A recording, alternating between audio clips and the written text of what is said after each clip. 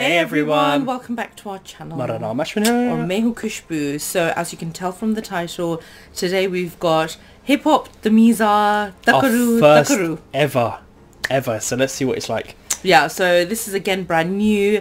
If this isn't something that you're into, maybe you'll enjoy it now, who knows. But also we are going to switch things up so everyone gets a bit of what they like, I guess. So yeah, without further ado, let's go straight into it. Let's go. Here we go. You know something? ஒருத்தனோட அடையாளத்தை அழிச்சிட்டா அதுக்கப்புறம் அவன் அகதிதான். Already இந்தியால உள்ள எல்லாருமே அவங்க தாய்மொழியில பேசுறதுக்கே வெட்கப்படுறாங்க. That itself is success for us. அதே மாதிரி ஒவ்வொரு அடையாளத்தை அழிச்சிட்டா அது சரி, அது எப்படி பண்றது? டிராக்டர் வந்ததுக்கு அப்புறம் ஒழுகுற வேலை இல்லைன்னு பாதி காலமாட்ட அடிமாட்டு வேலைக்கு வித்துட்டாங்க. மீதி இருக்கிற காலங்களையும் எப்படியாவது வாங்கி ஸ்லாட்டர் ஹவுஸ் அனுப்பிட்டா. ஓகே, பட் அதுல நமக்கு என்ன லாபம்? வேர்ல்ட்லயே மில்க் ப்ரொடக்ஷன்ல இந்தியா தான் நம்பர் 1. பசுமாடு கண்ணு போட காளமாடு தேவை. காளமாடுங்களை அழிச்சிட்டா then artificial insemination is the only way. அதுக்குண்டான எல்லா பேட்டன்ஸும் நம்மள வர கார்ப்பரேட்ஸ் கிட்ட தான் இருக்கு. சார், மற்ற இடம்னா ஓகே, பட் தமிழ்நாட்டில் சான்ஸே இல்லை சார். சார், இங்கே காளை மாட்டை ஜல்லிக்கட்டுக்காக தான் வளர்க்குறாங்க. அது மட்டும் இல்லாமல் ஒவ்வொரு மாட்டையும் தன்னோட பெத்த புல்ல மாதிரி பார்த்துக்கிறாங்க. எவ்வளோ காசு கொடுத்தாலும் விலை போக மாட்டாங்க சார். பெத்த புல்லைக்கும் ஒரு வேலை இருக்கு. சார், தலைவர் பையன் சார். வணக்கம் சார். ஒரு லோக்கலில் ஒரு பெரிய ஆள், எல்லாம் ரெடி சார். சார் எல்லாத்தையும் சொன்னார் சார். ஊருக்குள்ள ஒரு பிரச்சனையும் வராது. பிரச்சனைன்னு வந்தா அவன் அண்ணன் தான், அவனை நான் பார்த்துக்கிறேன். சார், எங்கள் அப்பாட்ட பேசி எல்லா மாட்டையும் விற்க வேண்டியது என் பொறுப்பு சார். பார்த்து பிரச்சனை எல்லாம் முடிச்சு விடியா?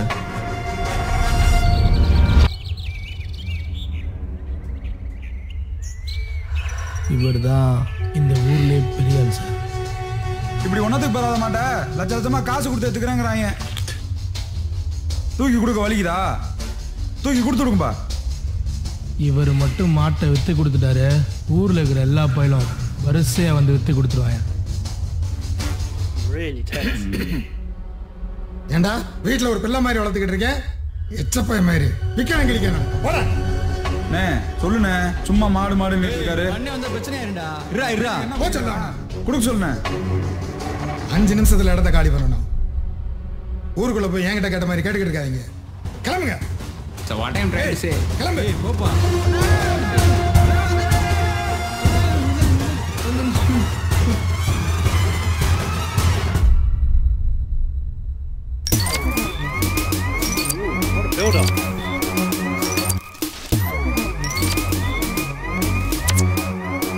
I've never seen a build-up like that before.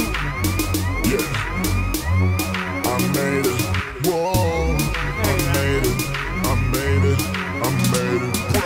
Yeah, kanna paare idu daanda engure moracha monna marabo nee adicha monna aibo takkare takkare takkare takkare idu daaya oore takkare takkare takkare takkare nee modin paare.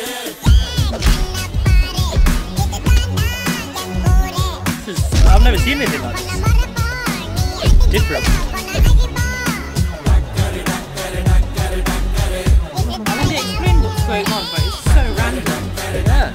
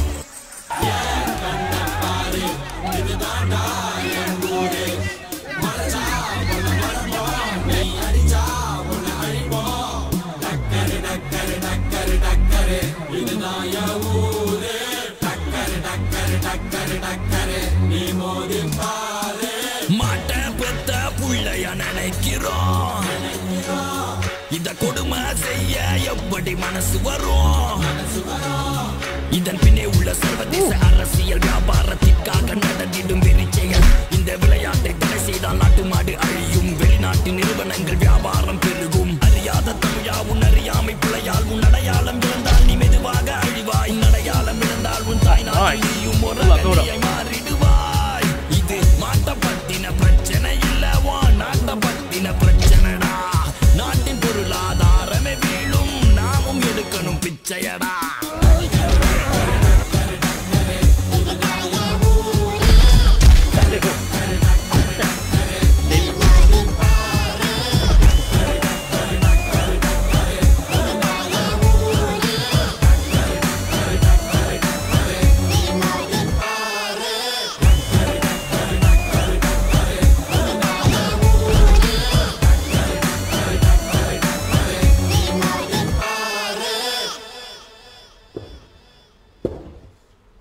Sir நான் தான் சொன்னல உனக்கு சொதப்பிடுவானுங்க நம்ம அனுப்பிச்ச எல்லா ஆட்லையும் அடிச்சு அமைச்சிருக்கானுங்க இவனுங்க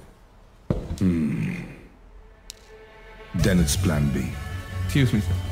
sir இந்த மாட்டுக்கல்ல எலுமிச்சம்பழம் புழிஞ்சுற மாதிரி மாட்டுக்கு மிளகா பொடி தூவிடுற மாதிரி சாராய ஊத்துற மாதிரி ஃபோட்டோஸ் வீடியோஸ் எல்லாம் செட் பண்ணி எடுத்தாச்சு சார் இதெல்லாம் எதுக்கு சார்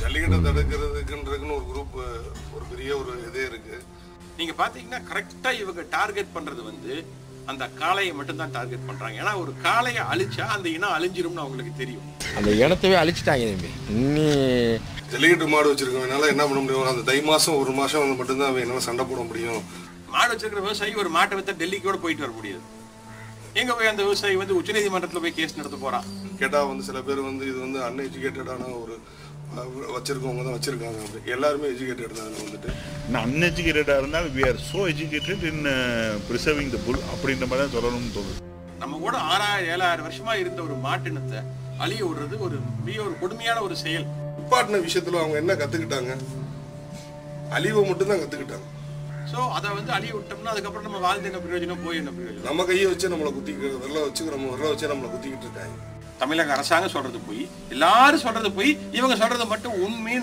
நம்ப வைக்கிற அளவுக்கு அவங்ககிட்ட பணம் இருக்கு கோவப்பட்டுக்கிட்டே இருக்க வேண்டியதான் நம்ம கோவப்பட்டு காசுன்ற ஒரு விஷயம் தான் ஓடிக்கிட்டு இருக்கு தவிர 2009 அப்புறம் கடந்த 7 வருட காலமாக எந்த இடத்துல எந்த மாட்டுக்கு காயமாச்சு புண்ணு வந்தது கண்ணில் ரத்தம் வந்தது எலுமிச்சை பழத்தை போட்டிருந்தாங்கன்னு சொல்லட்டும் எல்லா சத்தும் கொடுத்த ஒரு மாட்டை போய் நம்ம கொண்டு போய் ரெடி பண்ணி இதெல்லாம் ரெடி பண்ணி கொண்டு போய் களத்துக்கு கொண்டு போறோம் இப்படி கத்தி வச்சு குத்துறோம் வாயில எதை வச்சு குத்துவோமா இந்த மாடை வந்து ஐடென்டி பண்ணி இந்த மாடுல தவறுகள் நடந்தால் அந்த மாட்டை கொடுமைப்படுத்தினால் அவங்க வழக்கு எங்க மேல போட்டுக்கலாம் காலைக்கு தண்ணி அடிக்க விட்டா என்ன ஆகும் அடுத்து தூங்கிடுங்க மாட்டை பத்தியே என்னன்னு தெரியாம மட்டையை தூக்கிட்டு அடிக்கிறவன்லாம் கையெழுத்து போட்டாக்க இது சாத்தியமாகுமா இது புரியாதவங்க ஜல்லிக்கட்டினுடைய தன்மை என்னன்னு தெரியாமலே ஜல்லிக்கட்டை விமர்சிக்கிறாங்க ஜல்லிக்கட்டுக்கு தடை மூலம் என்ன நடக்கும் அடுத்து வந்து யானைன்றத வந்து பேப்பர்ல பாக்குறோம் மாடுன்றத படத்துல தான் பார்த்து சொல்ல முடியும் தமிழகத்தில் இருக்கக்கூடிய பாரம்பரிய நாட்டினங்கள் பூரா காலியாயிடும் ஒரு தமிழ் இனமே அழிஞ்சிருச்சு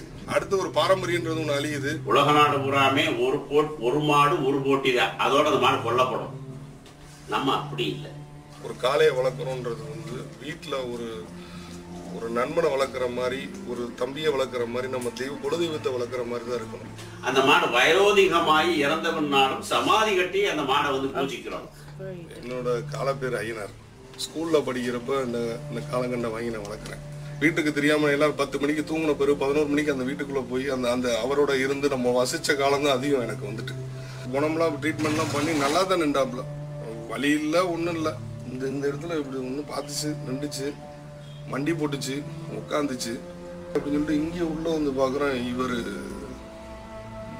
இதாயிராரு வீடே ரொம்ப மனம் உடஞ்சு அன்னைக்கு வீடே அப்பாலேருந்து எல்லாருமே இங்கே வந்துட்டோம் ஒரு 15 வருஷம் 20 வருஷமா நம்ம கூட இருந்த ஒரு தம்பியை வந்து நம்ம விட்டுட்டோம்டா அப்படின்னு சொல்லிட்டு ஒரு விஷயம் அது தம்பின்ற காட்டுல எனக்கு வந்து சாமி தான் சாமி இல்லைன்னு சொல்லி சொல்றேன் முட்டாளு நான் சாமி இருக்குன்னு நான் சாமி நீங்க தான் கும்பிடணும்னு சொல்லி சொல்ல வரல நான் வாயிலா ஜீவன் அனைத்துமே தெய்வத்துக்கு சமானமான ஒரு விஷயம். அந்த ஒரு விஷயம் நடந்துகிட்டு இருக்க ஒரு இடத்துல வந்து என் இடத்துல நான் உனக்கு அடக்கம் பண்ணிடுவேன் அப்படின்னு சொல்லி சொன்ன பாரு, அதுக்குன்னு அந்த இடம் அமைஞ்சிச்சு.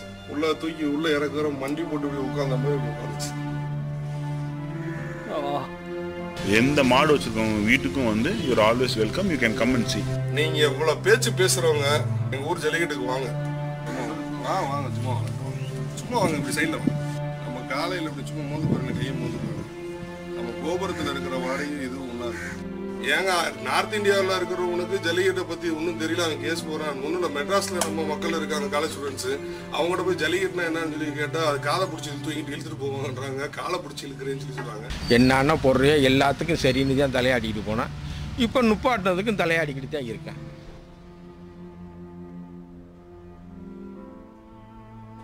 ஜல்லிக்கட்டு என்பது ஒரு வீர விளையாட்டு மட்டுமல்ல, இது வந்து ஒரு பிரீடிங் சயின்ஸ். இதோட உண்மையான பேர் வந்து ஏறு தழுவுதல். அதாவது ஒரு காளை தழுவி ஒரு 50 அடி தூரம் போனா அந்த காளைக்கு வீரியம் அதிகம் அப்படிங்கிற டெஸ்ட் பண்ணி அந்த காளைகளை பிரீடிங் அனுப்புவாங்க, தோற்ற காளைகளை ஃபார்மிங் அனுப்புவாங்க. இதுக்கு தடை கோருபவர்கள் யாருன்னு பாத்தீங்கன்னா நிறைய பேர் அரசாங்கம் சொல்றாங்க, கண்டிப்பா கிடையாது. தமிழக அரசாங்கம் இன்று மட்டுமல்ல என்றுமே ஜல்லிக்கட்டுக்கு துணையாக தான் இருந்து வந்துள்ளது. இதுக்கு தடை கோருபவர்கள் வந்து நிறைய தனியார் அமைப்புகள், அதுவும் பல பேர் வெளிநாட்டை சேர்ந்தவர்கள். 5 ரூபா பிஸ்கட் பேக்கெட் வாங்கி ஒரு நாய்க்கு போட்டு நம்ம ஒரு அனிமல் லவர்னு சொல்லிக்கிறோம். 500 ரூபா ஒரு நாளைக்கு உழைச்சு சம்பாதிச்சாலும் அதுல 300 ரூபாய் அந்த மாட்டுக்கே செலவு வச்சு வெறும் 200 ரூபாயில தன் குடும்பத்தை நடத்தும் இந்த மாதிரி விவசாயம்.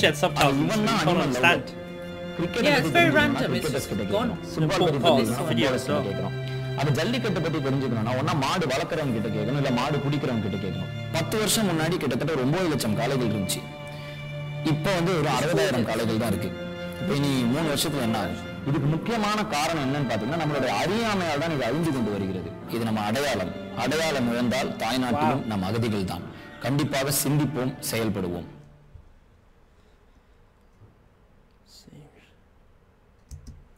Wow. Jallikattu, right. Wow. So firstly, I'm not feeling too well today, in case anyone's noticed. I'm a bit down. But to be honest, this video, I couldn't really be any different anyway. But in case anyone wonders, that's why I've got a bit of a migraine. But yeah, I'll let Ashwin take it away with the video, because I think the message itself was self-explanatory, but I'm quite surprised. I've never seen a video like this. I've never seen a music video like this. It's very different. The way he's telling the story from the start, the build-up, I haven't seen a build-up like that before. And then they had that bit of hip-hop feel to it when he was rapping, a little bit, and the message as well. And then afterwards, the whole dialogue afterwards is, wow.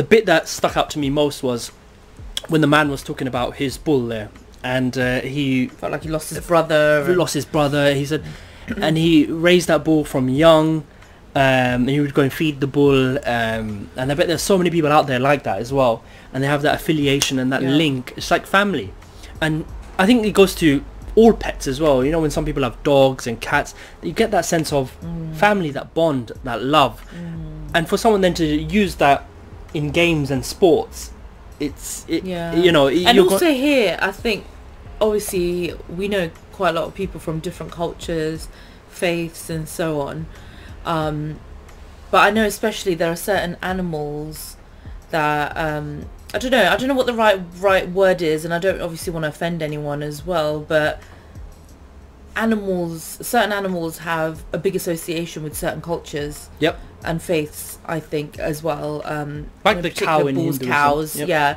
exactly, and in other faiths it's another animal, but you know, focusing on this one in particular, sounds like there was quite a big movement. I'm going to be honest, because we didn't have any expectations at the start, and obviously our introduction, I don't know what to expect. Honestly, I thought it was just going to be standard like rapping and hip hop. Yeah, I thought that too. Clearly not. No. So yeah, firstly I wasn't expecting that at all. I think the main thing that stood out for me is just this is just such a different concept. Without having done research in it before, it sounds like there's quite a big movement. I mean, this is what, 2016, so whether it's still the case, probably is in many parts of the world as well, but it sounds like it was quite a big movement at that time, and it's all about like facts, and that's what makes this artist, or is it a group, very different to others, because you don't see videos like this. Exactly, that's my point. You don't see it felt like it hit differently because it was on real life. It wasn't about flexing, I've got this, I've got that. It was about hard-hitting facts, and it's really current in today's world because animals are going extinct, the planet is changing. In their case, they said, you know, it's our God. It's our God. Animal is God, and that really hit home. That really hit home. Yeah, and especially the stats they showed at the end about like the numbers significantly reduced. So, if any of you do know about this, because I don't know, were there like, I don't know, there's different kind of, there's peaceful movements, there's like hardcore protests that happen. Like, if you do have more information on it, whether it's still now or at the time, let us know what actually happened during this period. Did the video motivate others to speak out? I'm sure it did, because a movement, or was it already like that? Even me watching this now, and I'm here in London, I feel like empowered to stand up and say, you know, this is wrong. Yeah, of course. You know, these are people's brothers. These are people's family. It's these are each people's to their own. God. Each you know? to their own. Each to their and own. Obviously that part was acting, I'm assuming. Which part? With the guys in the beginning. I think so. Yeah, I think so. yeah. The baddies. You might be wrong. We're not sure. Yeah. But it was like it was perfect build up. Yeah. It was so weird to like see. It was different. It was very different. And that's what this channel is all about, is exploring different concepts, different things, different videos, different trailers, different everything, right? That's what we're about. And I love this, and I want to see more. It's quite sad, isn't it? It is very sad, but I mean, as something that it's educational. Yeah, definitely. It's not just your standard song or your standard... Because let's face it, you're probably not going to know about some of the key things that have happened, like in the UK. We're not going to know about things that have happened, and this is quite specific to a state, I think, rather than all of India, but either way. But you're not going to know about everything that's going on in people's cities, or do you know what I mean? So sometimes it's quite nice to see these things for educational purposes, but it is very, very sad. It's happened, it's happening, there's similar things happening in the current world. And yeah, I guess if we didn't see this, we wouldn't even know. And I'm sure there's more to it. This is only a 12-minute video, so... So when I went to India, I think 2001, I saw all the cows and the bulls. Yeah. I would really like to... So when we go back to India now, in the future, after lockdown and everything, anyone who has a bull or a cow who's watching this, please let us come to your house and see and touch your cow and bull and just be part of the family. There's farms here, I know. I know a few people who go and visit. Yeah. So yeah, let us know. Anyway, that's it. Yeah, it was very different. I don't know. I think combination of I'm not feeling too well and just this video just being completely different to what we usually see and expect. Quite emotional video. Quite emotional video. Yeah. Anyway, we'll see you next time. Bye. See ya.